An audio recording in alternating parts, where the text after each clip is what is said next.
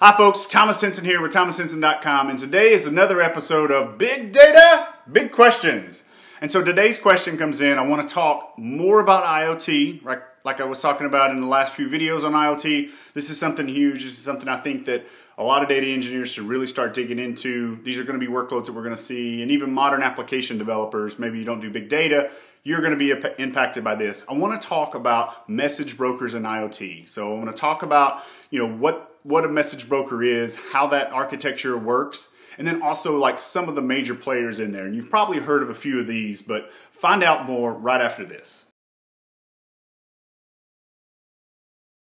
So welcome back. Thanks for tuning in. So today we're going to dig into message brokers in IoT.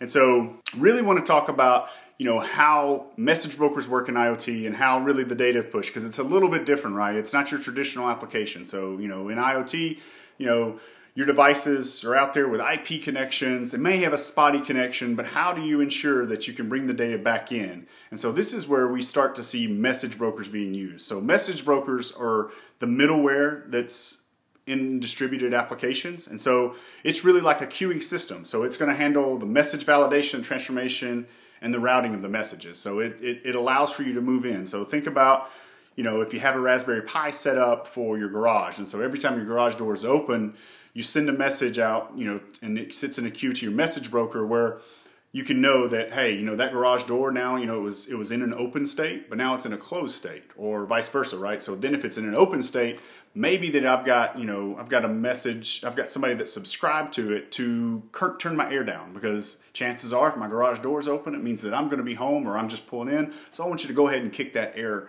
down for me.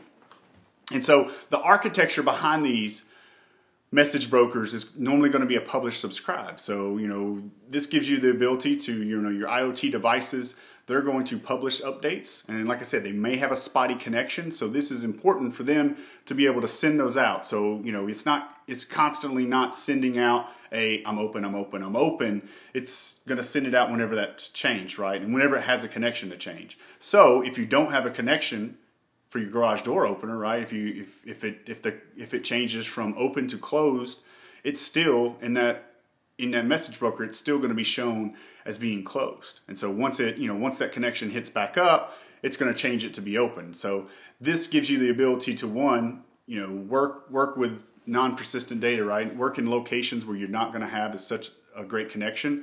But this is also going to give you the ability to have multiple subscribers. So you can have multiple subscribers. So I talked about, the air conditioner working, but what about other applications? What if I wanted to have certain lights that came on? What if I wanted to have multiple different subscribers or different applications or different other IoT devices that are looking and keying off of what happens to that garage door from that Raspberry Pi?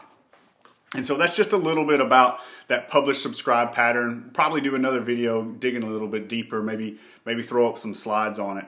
But I did want to talk a little bit about what some of the message brokers in IoT are. So the first one I want to talk about is Apache Kafka.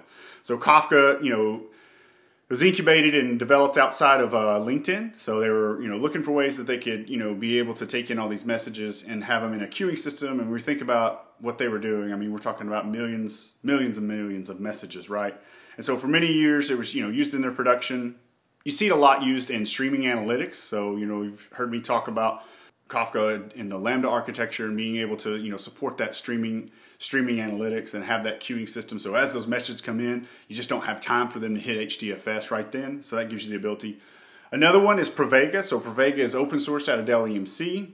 Heard me talk about it when we talk about the Kappa architecture. So this gives you the ability to have that messaging queue for those devices as they come in.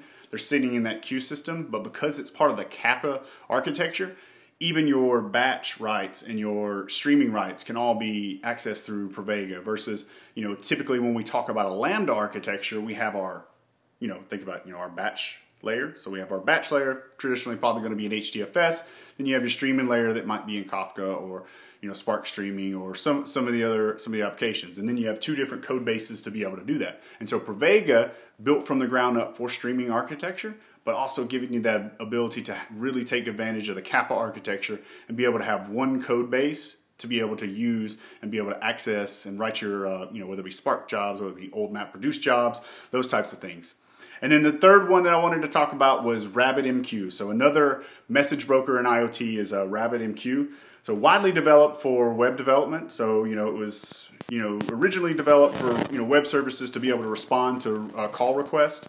And so if you think about and you look at a lot of the frameworks that it supports and a lot of the code levels, we're talking still, Ruby, PHP, .NET, a lot of the development stack, even a lot of JavaScript. I've seen some people who have some courses out there on Rabbitmq just for the JavaScript developer. And so it's another one. It's kind of a message queuing system built, built to be able to, built to be out for streaming analytics and be able to distribute those messages. Still not seen or as popular as Kafka as far as when we start talking about big data analytics, but you're starting to see a little movement from that area.